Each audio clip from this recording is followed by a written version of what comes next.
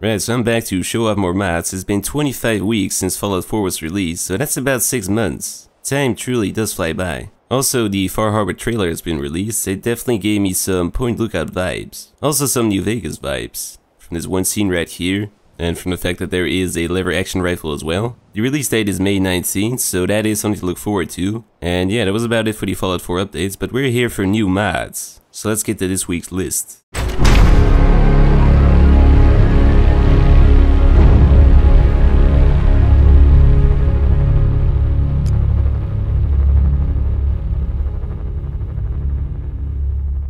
Coming in at number 5 this week, it's full complete automatically track quest dash locations dash magazines dash bobbleheads. I've said it before, but if your mod title name is really long, it's bound to be a good mod. So this mod adds in a little tool to your aid section that allows you to track just how much you squeezed out of Fallout 4. First of all, you can see your quest progression by faction or by location. So if I click on the minimum quest line, I can see that I've never completed Old Guns because that quest is bugged to all hell for me. And I get to see that Preston is still very much unhappy that I never helped out with any settlement, ever.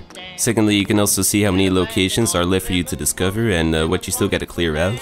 Then you sort of accidentally become a jet addict because you misclicked. You can also see how many magazines are still left for you to read and where they are. The same for bobbleheads and audio tapes. This mod definitely makes it a lot easier for you to squeeze every last drop out of Fallout 4 without having to do the research yourself. Because let's be honest, using Google is way too much work. Yeah, it's a nifty little mod. Definitely a nice tool for the completionist out there. It does seem to be a bit buggy for me though. At least I had to jiggle my way around to get to the bobblehead and holotape list. Now I have to spend some extra time to actually be able to get out of all of the menus, but other than that it worked just fine. So if you feel like you gotta tie up all your loose ends before Far Harbor's release, I suppose this is probably the mod for you. At number 4 we've got Spetsnaz Rifle Standalone Rifle. So this is a suppressed rifle based on the real-life ASVL and VSS Ventures. So in real life these things are like submachine gun sniper rifles, which can fire full auto. Yeah, they're pretty weird guns, definitely Russian engineering at its finest. In game this thing fires the 5mm round, it looks pretty good and it's pretty customizable. You can change the receivers, go for short, medium or long, or medium rare, decide on whether or not you want this thing to fire fully or semi-automatic. You can even go for explosive ammo. So yeah, it's cool, it's Russian, and it's tactical. You'd think it'd be enough to take out 25 Mama Murphys, but to my surprise, they were invulnerable. I was pretty sure I made all NPCs killable, but I guess I did not. So I just got the hell out of there as my convoy of Mama Murphys started slowly walking away in a single column, devouring the wasteland in their path with incoherent rambling. But yeah, to make ourselves fully tactical today, we're gonna go with SCGRU_1.0. And this is a really descriptive mod name indeed. But this adds in the SCGRU armor pieces. It contains 2 balaclavas, 2 Smurge chest rakes, and visors. You can go for the plain green visor or the red one. It does not come with the black outfit below it though. That is just a plain old Brotherhood of Steel officer's uniform. But the combination is a pretty cool looking outfit. And I think it goes rather well with the ASVL, if you're going for that sneaky Special Forces look. So a couple of weeks ago I showed off the iconic NCR Ranger veteran armor. But that thing comes with a long trench coat. Now there's some people on this planet that consider a long trench coat to be a bit creepy, a bit unsettling. Admittedly, those things and fedoras as of late have gotten kind of a bad reputation. So if you don't want to be judged for your long trench coat, but still want to look really cool, there now is Desert Ranger combat armor. Pretty much just as cool as Ranger veteran armor, but without the long trench coat. It looks really good. It looks a bit worn down, like the guy that wore it has seen some real combat, reveled it up a tad bit. The helmet is made by the same guy, but it's a separate download. And this thing also looks really good. It's got a kill count on the right side and a jack of hearts on the left side. And it's also rather apologetic. So if your wardrobe is running a tad bit dry, this is definitely something to be taking a look at. And number 2, we've got Verti drones. So this mod adds in Verti drones, small portable vertebrate drones. To craft one of these bad boys, you gotta go to a chemistry station. They are under the utility section. There's 4 flavors: Scout, which has no weaponry, Laser, which has laser weaponry, Plasma, pretty self-explanatory, and then finally Nuke, which is the suicidal variant. So you can deploy one of them from the aid section. Once deployed, they will roam around you, and if they see enemies, they will attack. 5 of them can be up at the same time, and you can use the Verti drone control program in the Mist tab to firstly access the video feed, which is really just a glorified chase camera with a green tint. Secondly, you can call them back.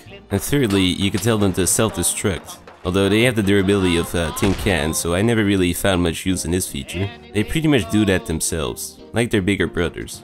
Yeah, it's a pretty cool little mod, not really that practical though. You'd probably be better off using your own 2 eyes. But if you want some variety, some tactical Overwatch, this might just be the mod for you.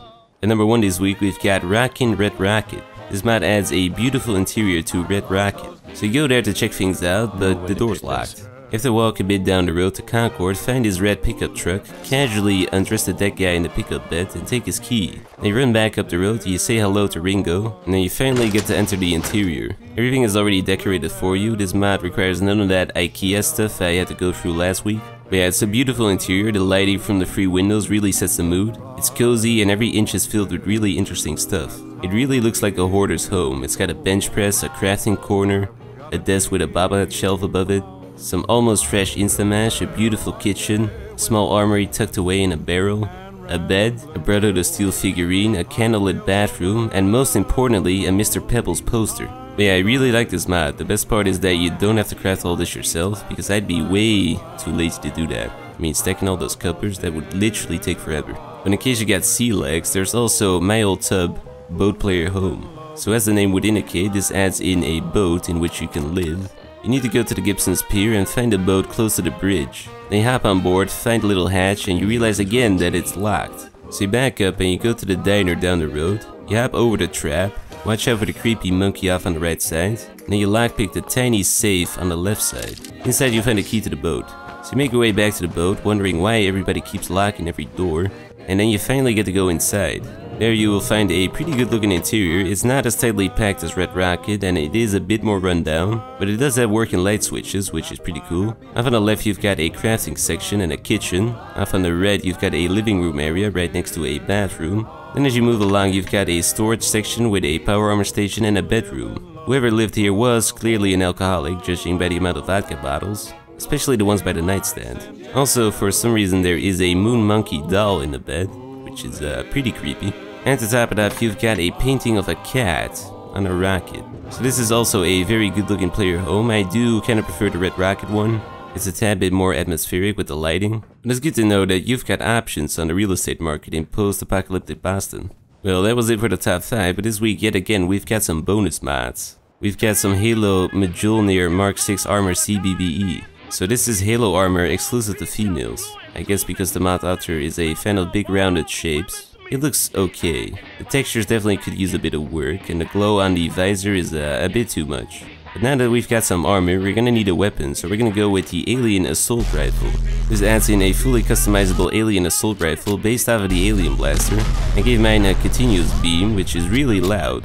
And to top it off, I also put on a jetpack, the Cross Jetpack. This jetpack mod allows you to wear a jetpack without power armor, and you are able to customize it as well. You can change the color, add a boost jump or a sprint assist mode, or both. But you do have to remember that you still got fall damage because you're not wearing power armor. And once you figure that out, you've got the right tools to fight off an alien invasion. Fortunately, the aliens are still fighting a civil war, so it's pretty easy actually.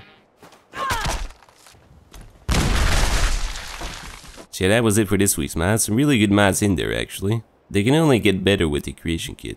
I'm really waiting for some good voice quest mods, which I probably will be playing through in one of my gameplay videos, so you know, if you are interested in seeing that, you can click on one of those videos.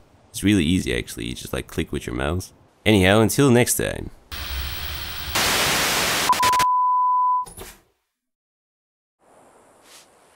See, I really found it peculiar how this lady is brushing the soil with a broom.